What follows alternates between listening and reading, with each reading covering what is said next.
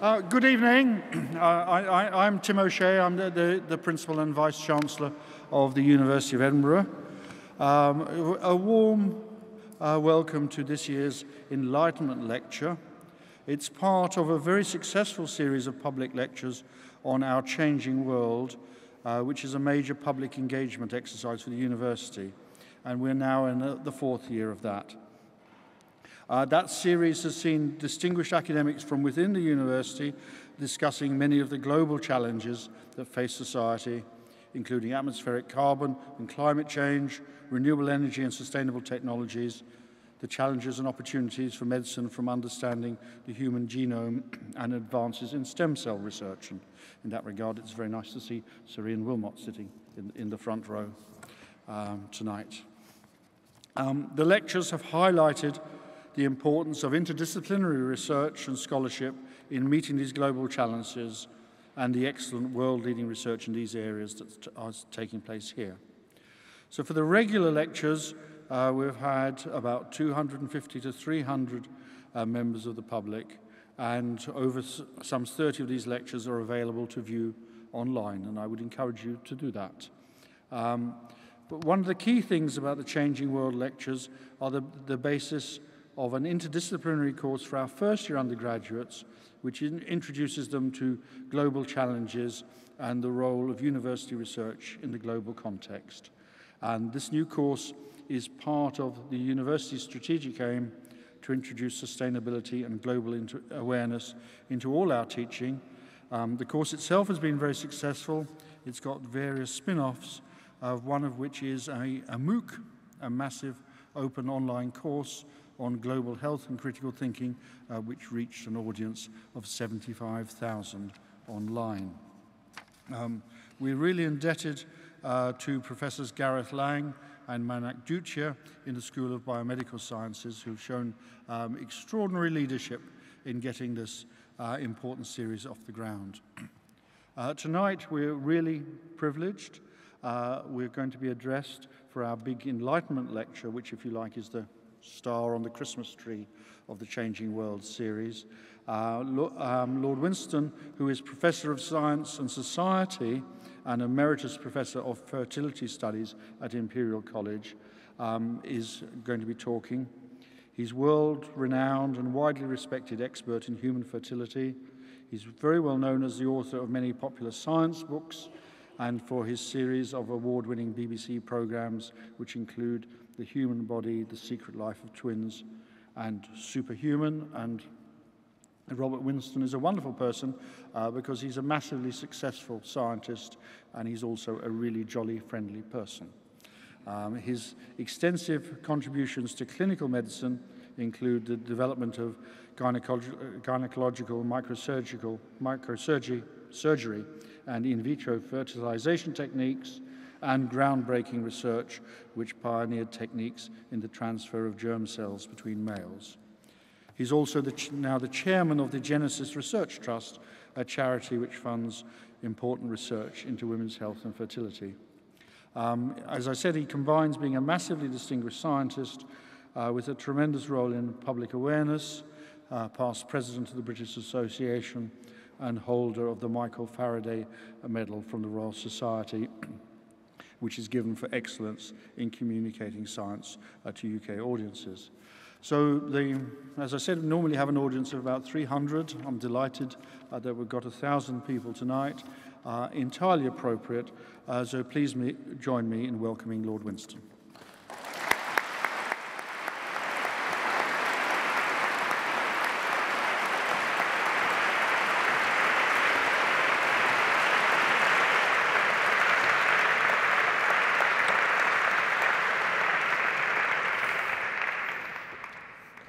Yes, I said this before, Principal, that I remember once showing my CV to my very austere Scottish professor who had actually been to this university, John McClure Brown, and he went through my CV before I was applying for a job and went down it with his pencil bit by bit, and finally he looked up at me before I posted it and he said over his half-moon glasses, "Well, Winston, when I read my CV, I don't recognize myself either." This woodcut by Nicholas Hartsoeker was published round about the late end of the 17th century.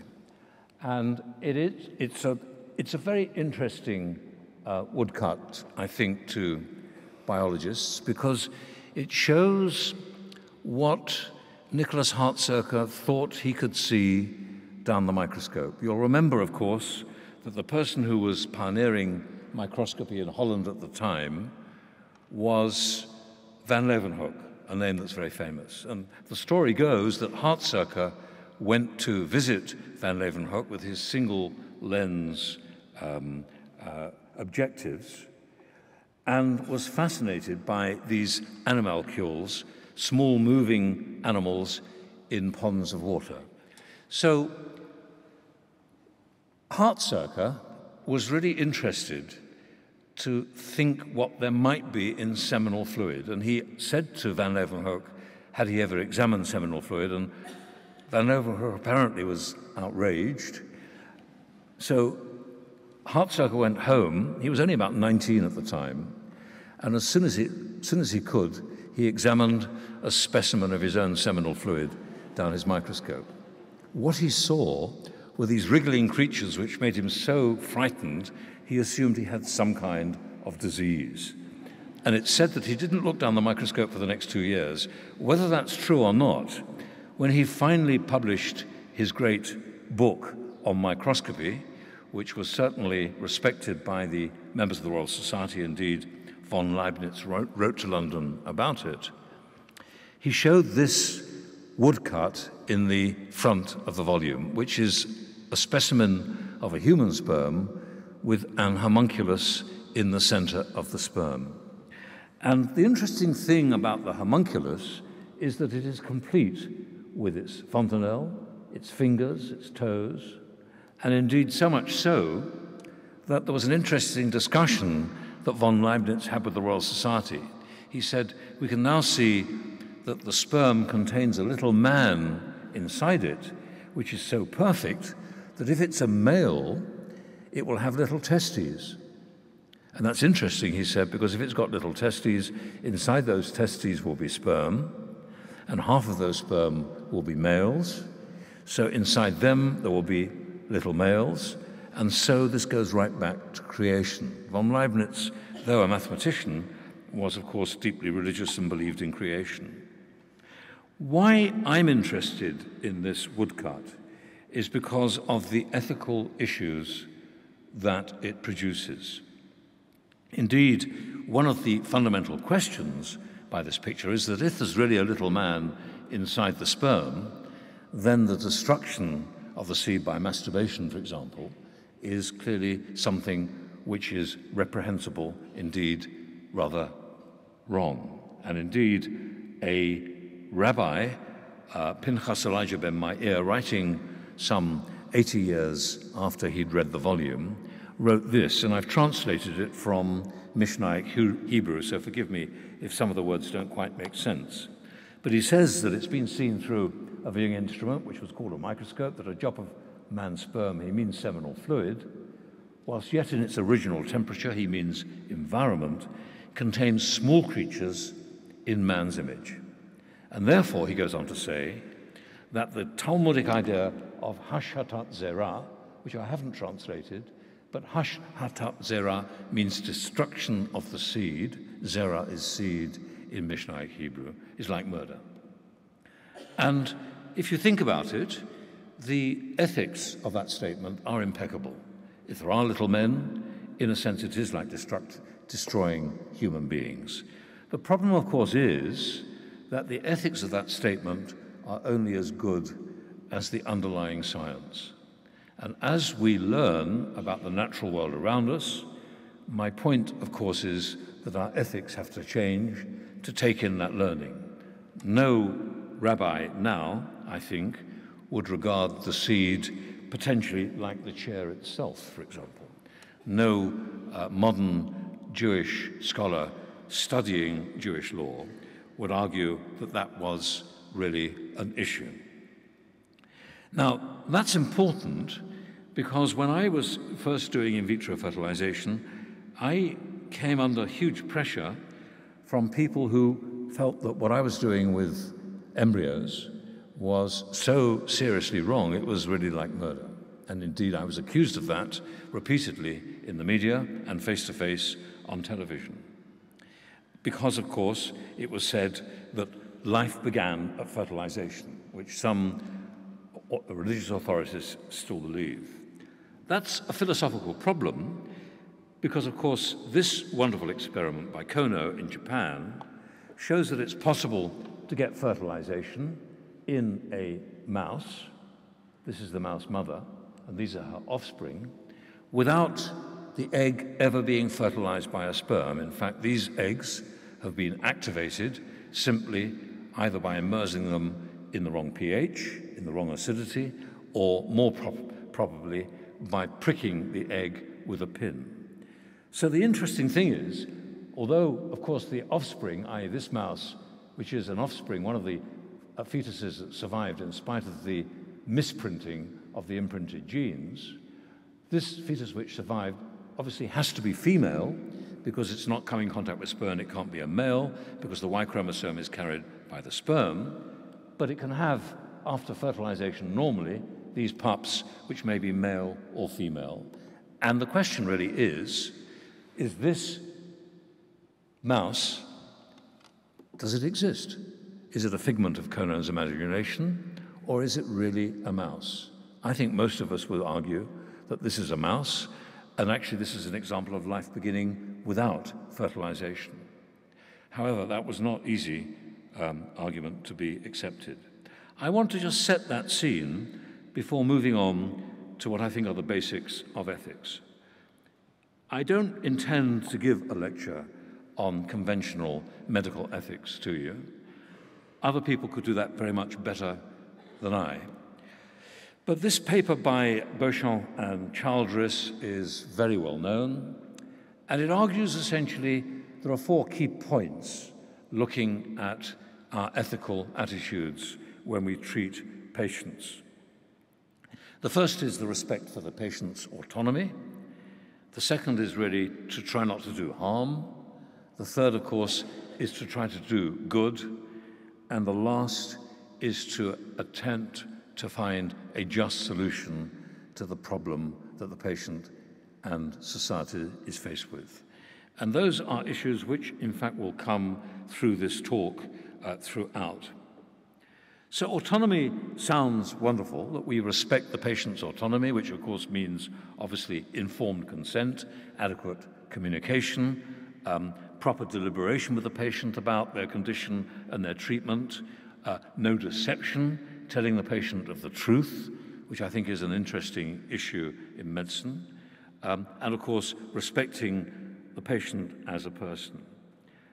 Beneficence and non-maleficence are obviously obvious to all of you in this audience, but they include weighing up the risks of the treatment against the benefits of the treatment and trying to provide something which on the whole provides benefit rather than harm, trying to ensure that when we promise a benefit, it really isn't a paper promise, and of course recognizing that sometimes beneficence isn't always clear-cut. For example, one of the clear cases that might be true is in the issue of a mastectomy, maybe in somebody who's got a gene which might give them a very high risk of breast cancer, but no guarantee of breast cancer.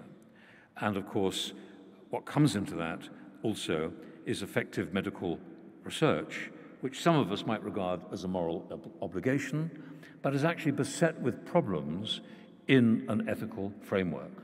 How we may or may not actually do our research with clinical patients, whether or not randomized controlled trials can be done without risk to patients, and so on. With regard to justice, that's something which I will increasingly want to focus on in this lecture. It seems to me that that is a real issue for health services around the world today. And one of the things that I will want to discuss with you, though I can't come to any clear-cut conclusions, is that worldwide we face healthcare which is more and more expensive and more less under control of governments and less well controlled by governments. And I think that's one of the issues which I think is a very real ethical issue in practical terms. And Rhiannon Gillon, who was an academic in ethics at Imperial College London, where I come from, added a fifth category, the category of scope, which is really what are normative values, who has a right to life. Actually, we might add who has a right to death in current discussions. Is there a right to have a child, for example, in vitro fertilization? Clearly, I think most of us would argue there's no right to have a child. You cannot have a right where that cannot actually be enforced. And clearly, the right to have a child is not within the scope of medical care. Now, it's amusing, perhaps, to look at some medical attitudes towards some of the attitudes of the public to some of the concerns of people about the research we do. So, for example, this poll, which was done by Murray some years ago, seemed to conclude that 80% of the population from questionnaires regarded it as acceptable to do research on human volunteers, but only 1/3 thought it was suitable on rats, and less than 1/3 on a bacterium. I've no idea how the poll came to that conclusion.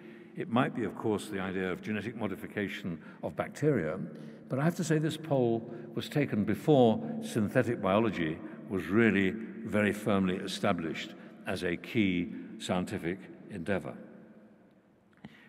The history, of course, of seriously adverse research on humans and worse, and the lack of treatment of their autonomy goes way back. It certainly does not start in Nazi Germany. In fact, probably the eugenic movement starts in this country with Francis Galton. And Francis Galton believed in the survival of the fittest and believed, as a cousin of Darwin, that we should be trying to preserve that, to make sure that our society was better in consequence. I don't intend to talk about the eugenic movement in any detail. What I want to argue with you is that eugenics is as serious an argument now as it ever has been. This poster, of course, taken from around 1936, is saying that it costs 60,000 Reichmarks to keep this person with hereditary disease alive, of laboring site. And it's arguing people should read the Neues Volk to see actually what the truth of the argument is. Now, 60,000 Reichmarks, I've looked up how much that's worth in contemporary money. So at the time, it was worth about $140,000. So in present time, we're looking at something like about $250,000 to keep this individual alive. The argument, of course, is very clear to us with the hindsight of our perfect society.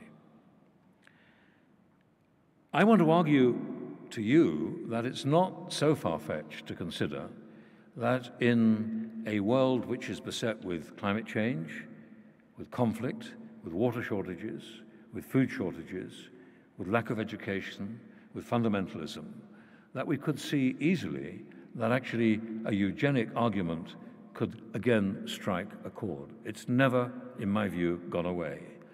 And I think it is remarkable to consider that after the Holocaust in Germany, we in this country, and by that I mean the United Kingdom and Scotland, including Scotland, were sterilizing people without consent, as they were in California, and indeed in probably the most liberal democracy in Europe, in Sweden. In fact, 40,000 women were sterilized without consent.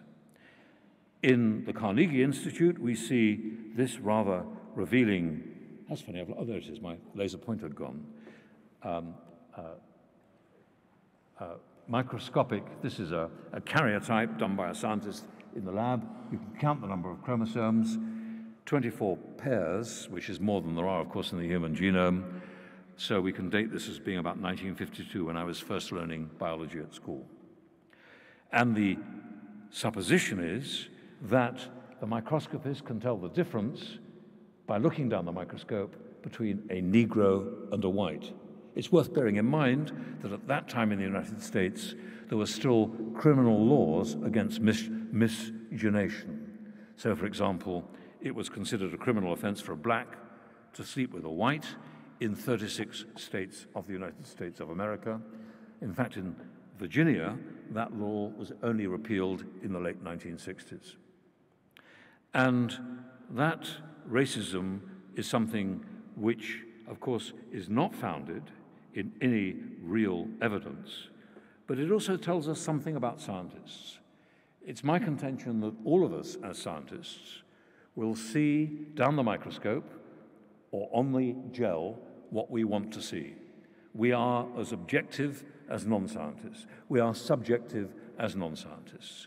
And we're likely to be persuaded, increasingly, of course, by our urge to be right and by our urge for what we see as the truth, which I think is actually something which we are inclined to forget when we like to believe that we are above this kind of bias. I don't think that that's true.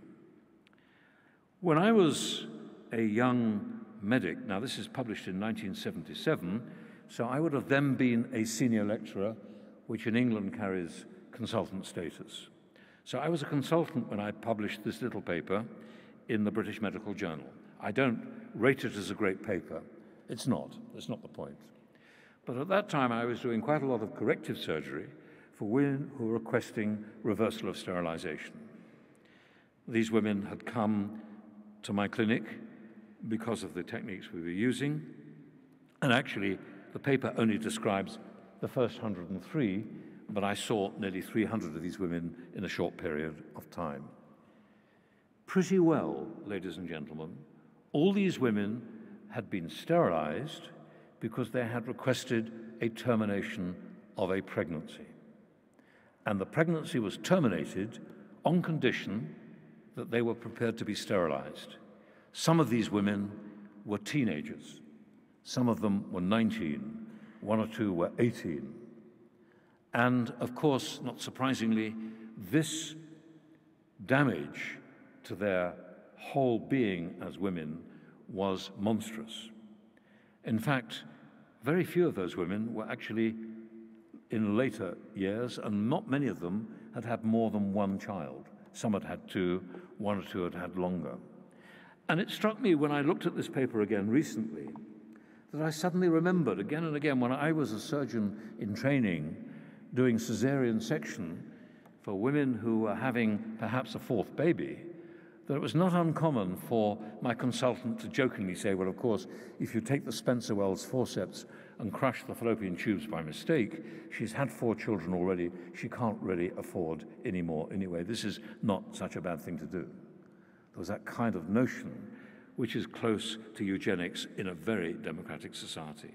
So I don't think that has ever gone away, and I think it remains a real risk and might be an increasing risk given certain perturbations in society and with the increase of certain technologies, which I'll come to. This was published in, I forget which newspaper, this July, and it's the governor of this prison in California saying, well, of course, actually, it's cost us $147,000 for our sterilization program from these inmates, but when you consider how much it costs for these people to bring up a child, it's nothing to the public purse. This is worth doing. There's no suggestion, of course, that these women were sterilized with any form of consent, as indeed we know they weren't. So this is happening even in that great democracy across the Atlantic. I can't but avoid talking about my own field.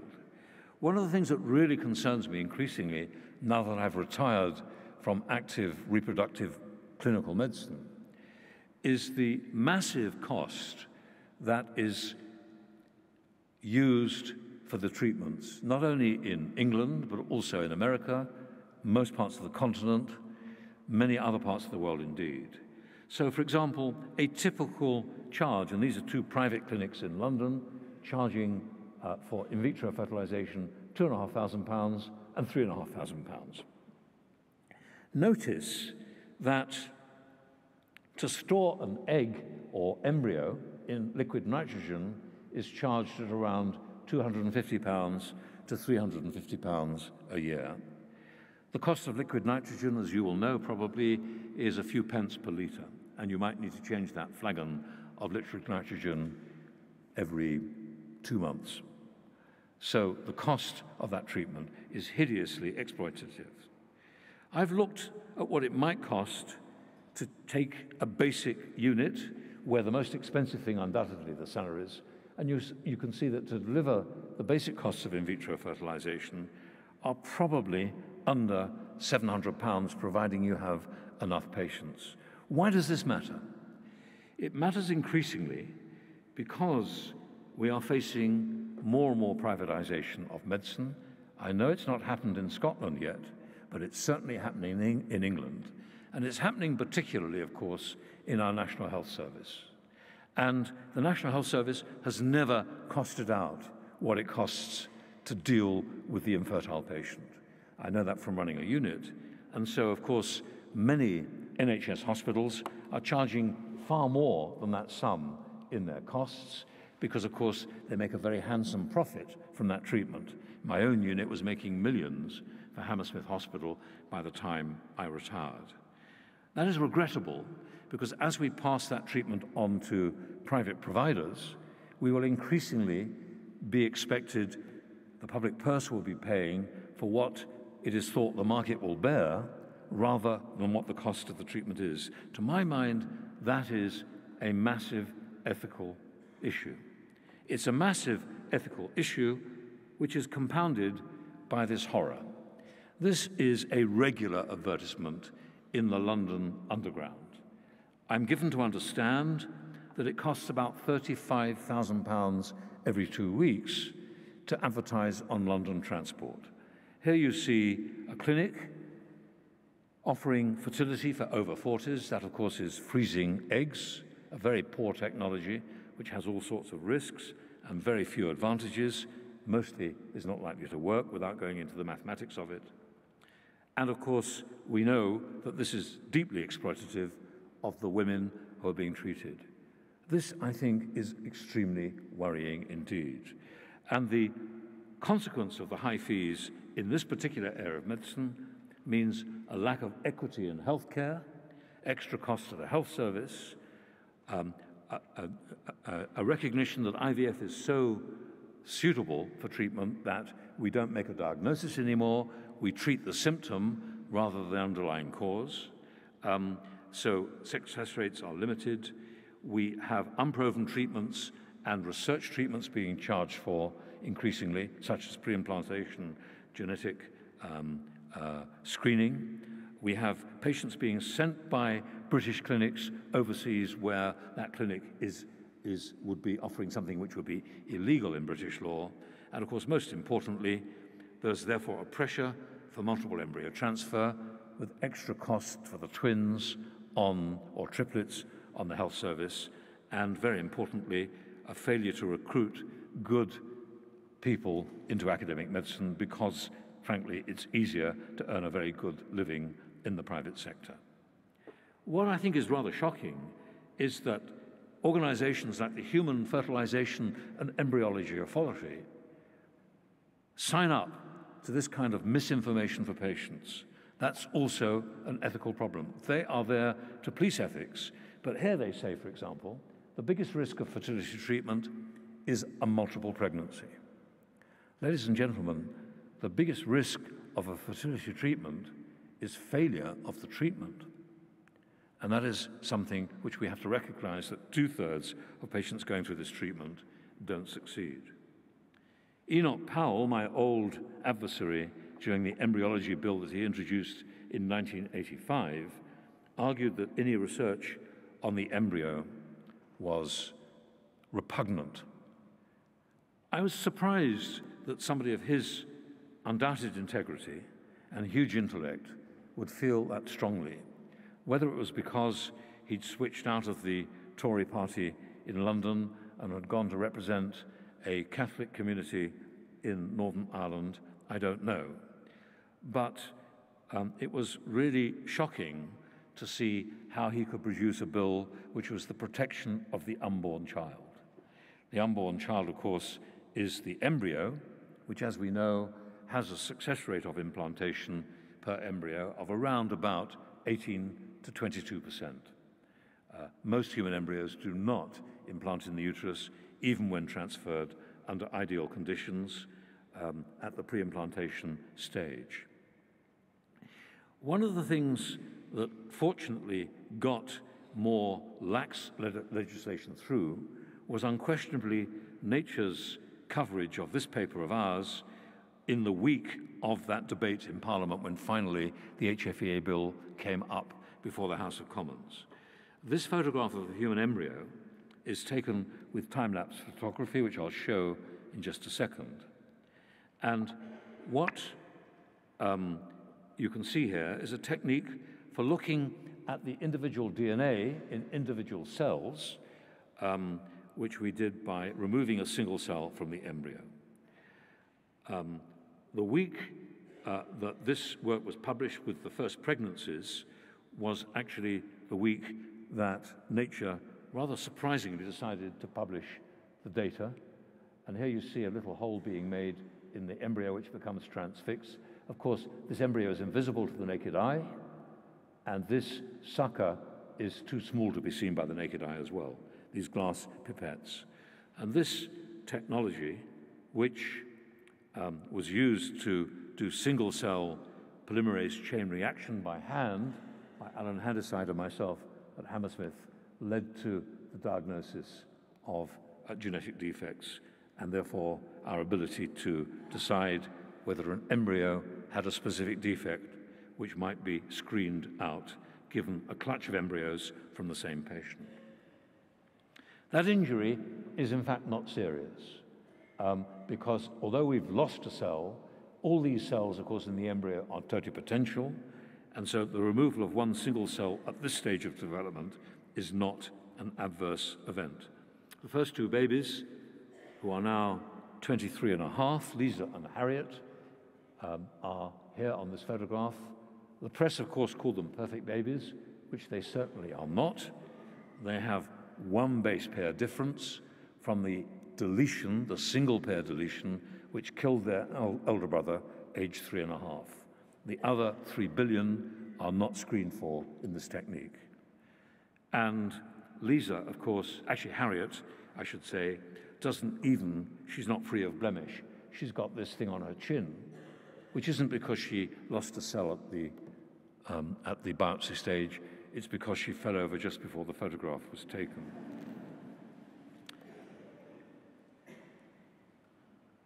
At that time, almost coterminous with the publication in Nature, just about 2 weeks beforehand, Paul Johnson, in a rather right-wing newspaper, published this diatribe against the work we were doing. He didn't know that we were going to be able to treat patients who had watched a baby or a young child die of a hideous disease.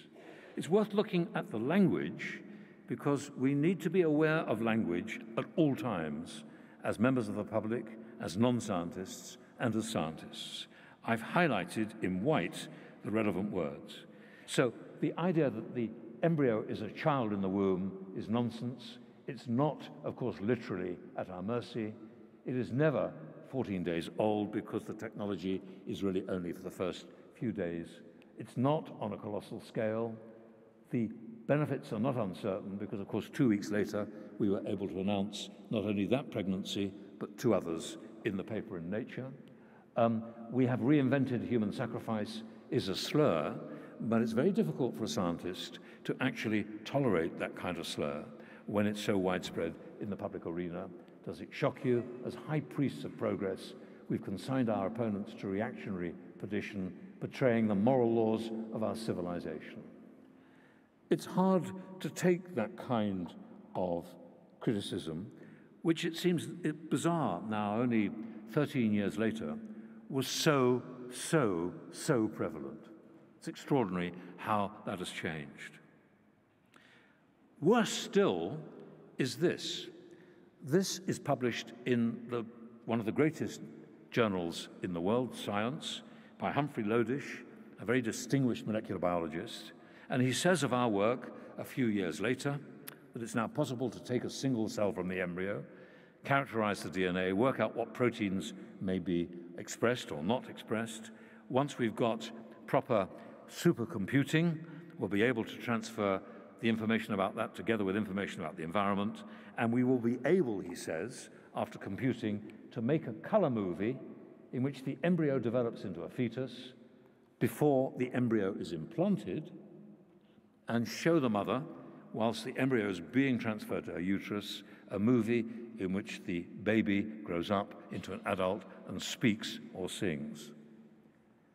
Now, I must say to you that it takes a little realization, at least 6 minutes, before you realize that actually this praise is complete and utter trash. It's the science delusion. Many of you will have heard of the God delusion, which I think is odious, in my view. I don't think the God delusion is a helpful title for a book from a scientist, nor do I think the science delusion is helpful for us to be so determinant either. I think we need to be much more reflective on what we're saying. But it's easy to see how one could be actually transported by one's own sense of power or influence. I now regard pre-implantation genetic diagnosis as a relatively trivial issue which has helped a few families around the world, but it's not particularly important.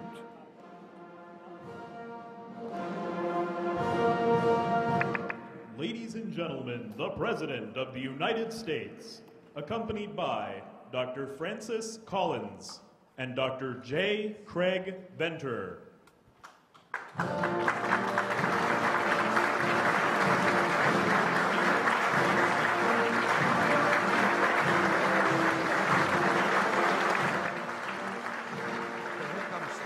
Collins,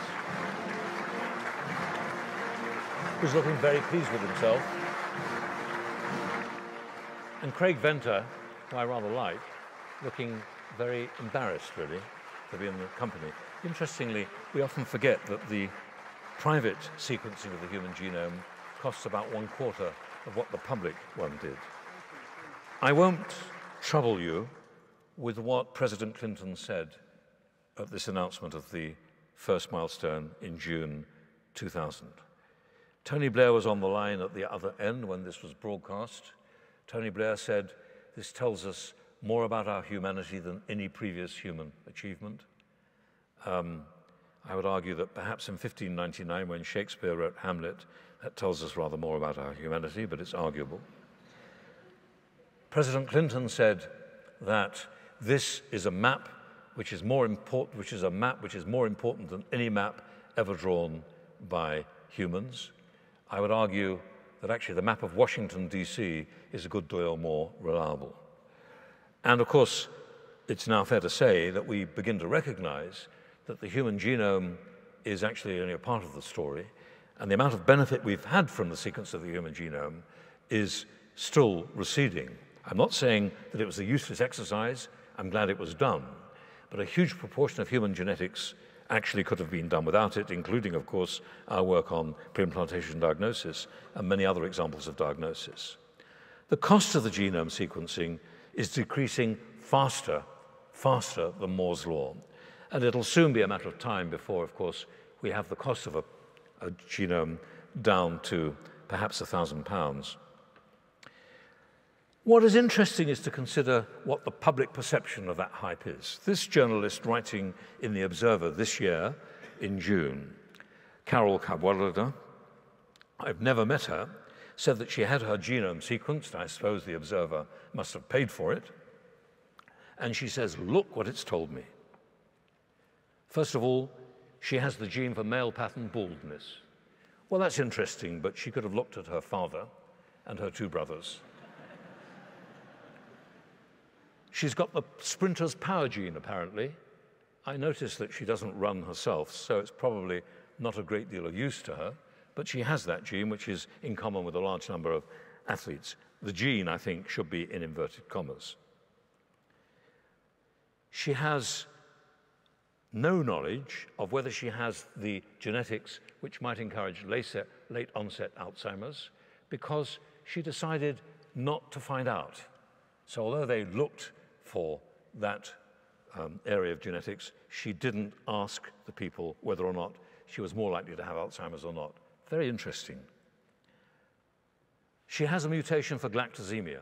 Well, that's interesting too, but almost entirely irrelevant, given that galactosemia affects, I think, 1 in 16,000 of the population. Presumably she's married already, so if her husband hasn't got that gene as well, as a recessive, it's not likely to affect her children. She has no BRCA1, so she is under the impression that therefore she's not likely to get breast cancer. A rather foolish assumption, in spite of what she says in the article. It actually reduces her chances of breast cancer slightly, but her chance overall as a member of the British population is still a very serious risk. She has a gene in common with quite a lot of us in the audience, myself included, for increased waist circumference. And lastly, she has no gene for conscientiousness. So I emailed her saying, I was interested to see that you have no gene for conscientiousness. Do you think that affects your journalism? She didn't respond to my email. That issue, of course, is a very real issue as an ethical issue in medicine today. Just 2 weeks ago, some of you will be aware that researchers in Leicester described an experiment which argued that they could change apoptosis in the brain using a model. They didn't say what the model was on the Today program. They were studious in explaining the science rather well, I thought, but refused to say that the model was an animal model. Now, in my view, not to say it's an animal model is a dereliction of duty as a scientist. It's very important to be up there in front and saying, we are doing animal research, because it's essential indeed for our medical development. But more importantly, of course, they gave the impression that a cure for Alzheimer's might be pretty soon, in the next few years. Here we see Professor Markram, just 2 weeks later, in fact this weekend, saying that actually the search for dementia cures is fading rather than increasing. So given that this is a massive gene that most of us of my age group, and I'm sure that would apply to most people in this audience, are seriously worried about, does this present our medical progress in the most responsible and best way? There is, ladies and gentlemen, I would argue, a real risk to this sense of spurious achievement. In the field of cancer, you can see from this paper that there is remarkably a growing, amazing development of anti-cancer drugs. In fact, we're looking at the last few years of around 900 compounds, some of them single molecules, some of them more so-called biologics. But unlike almost any other drug development, certainly it really does look as if the genome is helping us to understand cancer treatment. There's intense competition for cancer drugs. You'll notice that, for example, most of these drugs are competing with other drugs with a similar target in the genome. And this classification based on the primary molecular target means there are around 397 compounds which have been looked at by Bergen in his review in Nature Reviews. This, of course, is important because you will be aware that each new drug which is licensed is costing around $900 million to produce. Perhaps that can be decreased to around 600 million, but it's a very serious issue. Because, of course, clearly, one of the concerns is that as we get older and older, this paper from Mike Stratton from the Sanger Institute shows, of course, that at every stage of our lifetime, we develop more and more mutations which give rise to more likelihood of tumors, so that by the time we are in my sort of age group, those mutations are literally tens of thousands. Let's just take one example. Let's just take the BRAF gene with its interaction with CRAS. You'll be aware, I think, that last year in the New England Journal of Medicine, there was a publication which showed that we could now treat melanoma in advanced cases with this remarkable magic drug by giving people with advanced metastases, which actually made the metastases rapidly disappear. It was heralded as a fantastic success. Indeed, in London, Richard Marais said it was the biggest breakthrough in melanoma treatment in more than 30 years. But actually, when you look at the papers which are published, what you see is that the survival time after the treatment is still only just over 5 months. So the risk, I think, to our reputation is a very real risk indeed. The risk is, I think, the increased hope through the hype that we produce, and of course, the increased cost that we may be producing on the health service. This recent publication by Bupa, admittedly it's a private organization, but it's looked at the cost of cancer treatment in the NHS by millions, and the private sector is suggesting that from 2010, when the cost was 9 billion for cancer treatment, it's now up to over 15 million by the year 2020. And of course, one of the issues in our ethics, therefore, comes back to that issue of scope, how we decide, with more and more drugs treating fewer and fewer conditions, we actually can find an ethical solution to that healthcare. I fear that that's going to be dominated, ladies and gentlemen, by the market. I don't know why I've got this slide, but it shows two of my embryologists during an IVF session in the days when we, yes, I remember, when we were doing egg collection by laparoscopy, well before ultrasound was possible. And Steve Hillier, who sadly isn't here today but is at Edinburgh University, wonderful Steve Hillier was my senior embryologist. And we had an open tube, which I was sucking the fluid from the ovarian follicle to. I handed it to Steve. The problem was that this was a laparoscopy at the time of the LH surge at about 3 o'clock in the morning. I was very concerned that the patient was under general anesthetic. It would take me an hour and a half to find the follicles in spite of the adhesions that she had around the ovary. And I turned to Steve briefly as I was looking down the telescope. "Steve, what's the time?" And he did this. We lost the egg, which in fact the other Steve here in this photograph found. We couldn't really transfer that. Luckily, we have one other follicle. We have one other egg. Amazingly, in the early days of in vitro fertilization, that fertilized. We transferred it, and the lady got pregnant with a singleton pregnancy. An extraordinary fluke. 2 years later, I had an ethical problem because I was going through the supermarket in Golders Green, and there, to my horror, was Mrs. B with a carry cot with a baby in it.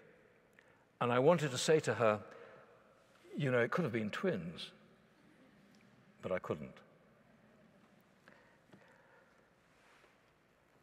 I think one of the other issues which filters in with this cost of healthcare is the issue about how we harm ourselves. So, for example, the UK has got the third biggest epidemic of obesity in the world after America and in New Zealand. And the question is, do we continue to treat people who smoke in Glasgow or drink in Edinburgh or are grossly overweight? How do we actually handle that in a healthcare system? I've always wanted to give a lecture where I could show a picture of Michael Jackson. I've never done so before. But Michael Jackson had a diagnosis appended to him, which he finally admitted to. This curious white face was due to vitiligo. And it raises a very interesting point that is easy to forget, and one I think which is one of our most difficult ethical issues. Is it ethical, ladies and gentlemen, for us to experiment on animals? Here is a vitiligo mouse.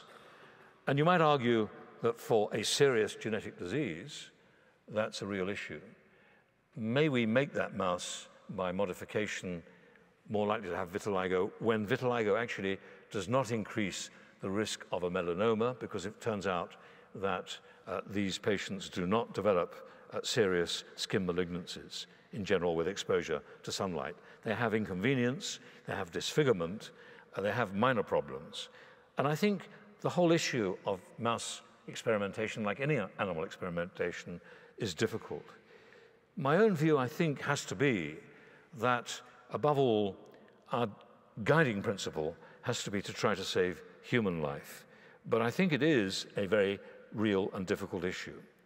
This coming Friday, I'm introducing a bill into the House of Lords for its second reading, which is the Medicinal Labelling Bill, which will require all drug companies producing drugs to label the packet very clearly that this medical product has been produced as a result of research on animals. You may disagree with that, but it seems to me that we must have a much more open debate about the use of research in animals in this country. In my view, I do not believe it will put people off having medicines. This certainly still applies to vaccines. Of course, with reverse vaccinology, that will change, but virtually every single drug in the pharmacopoeia is produced as a result of mouse work. Most of the scientists I've taken opinions from before introducing this for its first reading were very much in favor. It'll be interesting to see what the reaction of the pharmaceutical companies is. I rather hope that they approve of it, because they've been extraordinarily flaccid in trying to defend the use of animals, preferring to hide behind people like myself who are prepared to say that we do. This video is taken from a neighbouring city, which you'll be aware of, in Scotland. This is Coulton in Glasgow. And it's rather shocking that this environment results in one of the highest losses of male life, for example, anywhere in the world. In fact, the death rate in Glasgow for adult males is higher per age than it is, for example, in Mali or Mozambique. Oddly, if you just cross over to Lenzi, you have one of the highest success rates. The highest longevity rates. The reason why I show this is because whilst we, in great universities like in Edinburgh, are making massive advances in high technology medicine, as I hope we are trying to do at Imperial College as well, and Oxford and Cambridge and University College London and many other great institutions, we are shockingly bad at implementing research into public health. This, to my mind, is a massive problem. My niece, Rebecca Landy, who is a mathematician working at Cambridge, has analysed the population of Coulton and shown that after you've corrected for alcohol, for smoking, for obesity, for diabetes, this shortened longevity of males is really unexplained. In my view, it's most likely to be due to epigenetic changes. Another problem we have is shown very well in this slide of one of Michael Schneider's slides from an embryo in our laboratory. This is a single embryonic cell which has been dosed in a way to make it beat. This, of course, is now a cardiomyocyte. And it's very difficult as a scientist not to be transfixed by the wonder of that sight down the microscope. It's easy to see how we seduce ourselves into being more positive about what we're doing than really is justified. That wonder, of course, is, I think, a real problem for us. But I don't believe that it's wise for scientists like my friend Richard Dawkins to make statements about people's beliefs in the way that he does. The notice on this bus, "There's probably no God, so stop worrying," is not correct anyway. There he is with Polly Toynbee. I sort of wonder whether this is one of his PhD students, I don't know. To be fair, I mean, that's not in any slur on Richard, who I know to be a very happily married man. But the fact, of course, is that what little research has done suggests that people who are religious are less likely to be worrying than people who are not religious. The problem, of course, is something which is deeply disturbing. It's not a far stretch from this kind of campaign to actually suggest this on a London bus or this on a London bus. You must forgive me for singling out Islam, but the reason to do so is entirely supportive, because, of course, it perverts actually something which is really important. And this certainty of the truth is something which is deeply disturbing. In my view, in many ways, our search in science is about our uncertainty about the natural world, rather like our religion is about our uncertainty. And actually, science, rather like religion, is sometimes at its most dangerous when we are convinced by our certainty. And that, to my mind, is something which is really important in terms of our ethics. Finally, ladies and gentlemen, I've come to the end of this talk. I want to describe briefly an experiment which is not fully published, which has been accepted for publication, which I think is a very serious issue. These mice have been modified genetically. The father has a dominant gene for a black coat, the offspring have a brown coat, because Carol Reedhead and I have modified the sperm in the testis. Some time ago, we realized that we could really get very reliable transgenic technology by doing something much more simple than modifying embryos.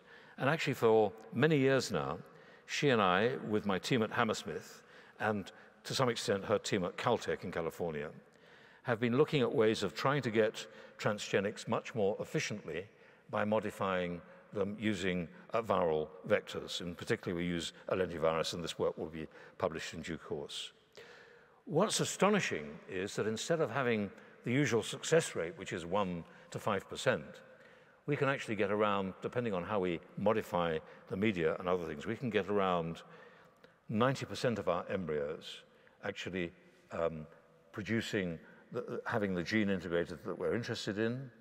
We think we can get more than one gene construct in simultaneously, and gene expression has now been shown up to the 3rd generation, and it seems to work in large animals like pigs. Now, from a medical point of view, that's interesting, because of course it opens the possibility again of xenotransplantation. It opens the possibility of being able to modify pigs' organs so that they're not seen by the human immune system, and we could modify the rejection phenomenon, hopefully in time. But it also argues something extraordinarily threatening to all of us. And how do you regulate that? Because, of course, if we can really regulate the genome of a large animal, and we really want to use modern eugenics, then we could change cognition, we could change strength, we could change all sorts of things, what we regard as desirable characteristics. This film clip of Hakimi's work in Chicago shows it rather well. The front mouse has been modified so that it uses oxygen very efficiently, and it runs much faster than the wild-type mouse, which gives up after about 200 kilometers. The genetically modified mouse will run for an hour, but it keeps on going. Can it run for 2 hours? Well, actually, yes, ladies and gentlemen, it can run for 2 hours.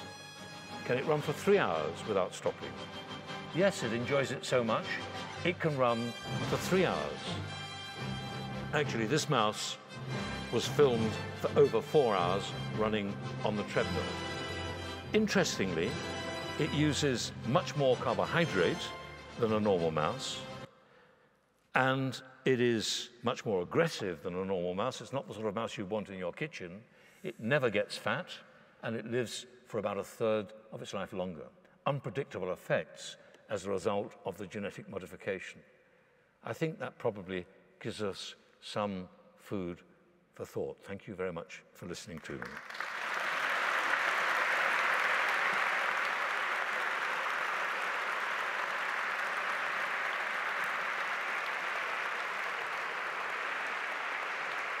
So, Lord Winston has kindly agreed to take a few questions. So if you would like to ask a question, please raise your hand. Hi, my name's Marina Johnson. Regarding the bill you want to put through the House of Lords, you say that most drugs are tested on animals anyway. Why do you feel it's so important that this should be on the packaging? I think it's important that it should be on the package because I think there's a need for people to recognize how essential animal research, and particularly research on mice, is necessary for the progress of biology.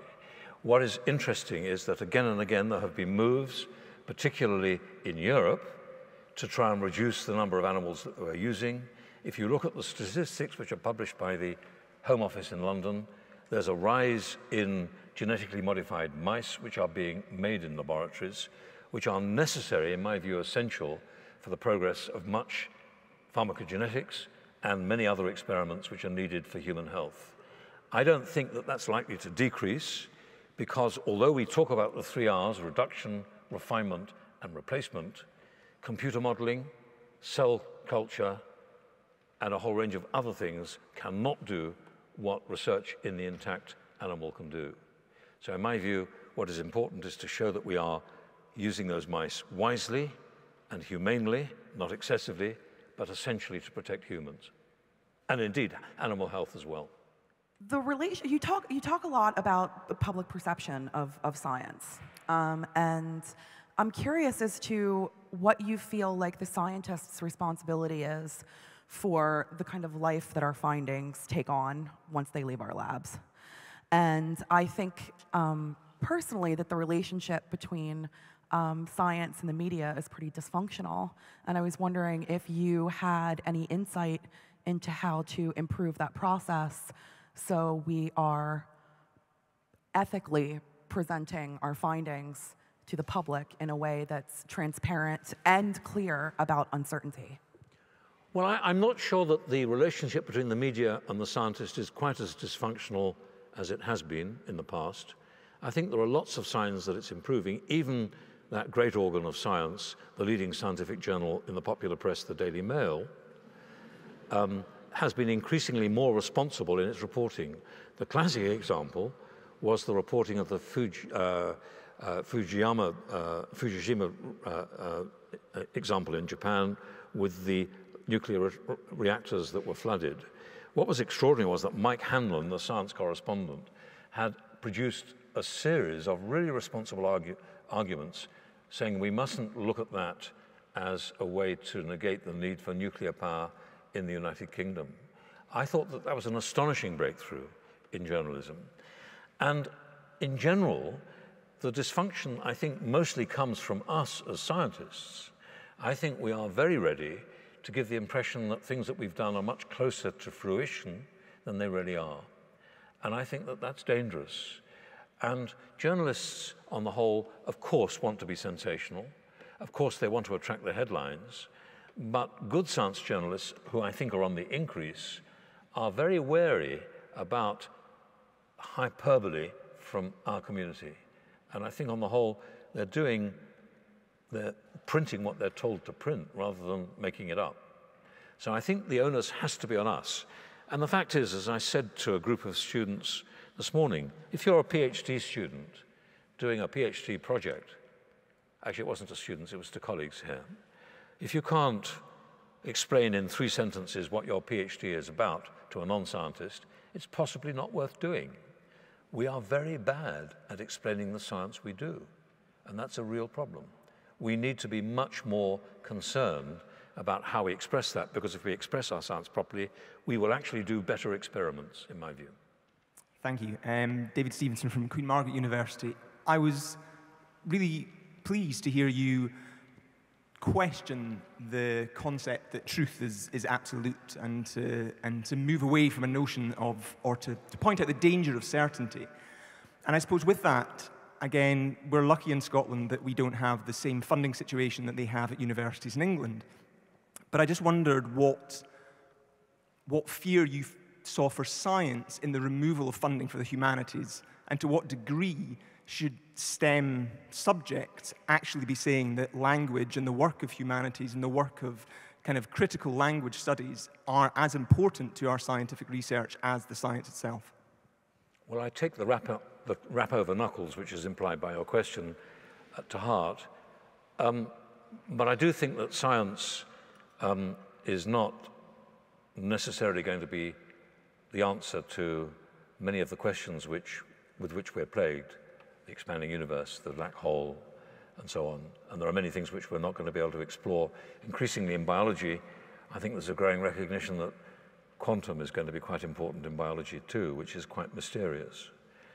I don't know how we get around that. There needs to be, that's why universities are so important. The problem I have working at Imperial College, as you understand, is that it's a science university. It's rather unusual in the British Isles in that respect. Very good science, but not great humanities. I think that's a huge lack. It worries me massively that in the budgets which have been presented to research councils, the humanities have come out much worse than they should have done, because ultimately, of course, the humanities are of key importance in how we deal with our science, and that I think is deeply troubling. Of course, we want to see more science research being done properly. Of course, it should be properly funded. Nobody argues with that. But I think the worry is that we have scored a hit at the cost of the humanities is very, very serious. Thank you. That was a very interesting talk. I was wondering what, I have actually 3 questions, 4, but I'll stop at 3. I think you might get into trouble with the principal. One question. You didn't say anything about genetically modified food. No, I didn't say anything about genetically modified food because I think it's an essential technology which we need urgently. The evidence that genetically modified food is in any way harmful to humans is completely absent, in my view. I mean, I know I'm talking in absolutes, but I've not seen any good data to suggest that it's really harmful. And we're living on a planet where cereals are threatened by pestilence and by drought. Many are killed at the time when they are most mature, when they've used most of their water. And we have a duty, I think, to pursue that technology. What is really an affront to rationality is that in England, at least, I don't know how it is in Scotland, but in England, researchers doing work on modified crops get assaulted and their fields torn up by protesters, which is, I think, very shocking. I would like to see more research. There are some environmental issues. I suspect they're much more trivial than some people are prepared to believe. And indeed, certainly what's been published in our leading journal, Nature, has shown on several occasions that the risk to the environment of genetically modified crops is far less than has been stated by its opponents. So I'd now like to propose a vote of thanks. Understanding medicine, understanding recent developments in genetics is really quite demanding. And Robert has talked about these developments, and he's been one of the key scientific leaders in some of the very important developments in medical genetics. He's talked about these with tremendous clarity.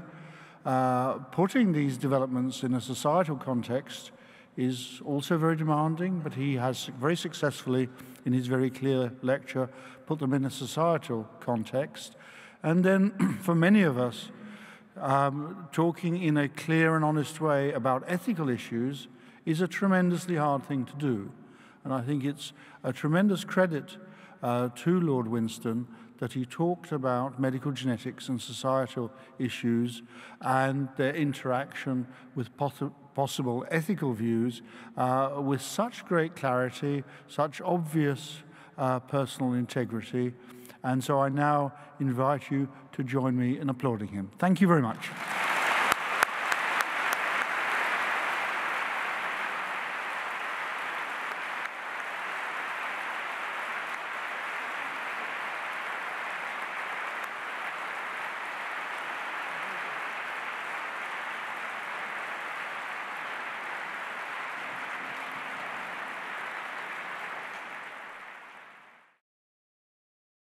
This production is brought to you by the University of Edinburgh.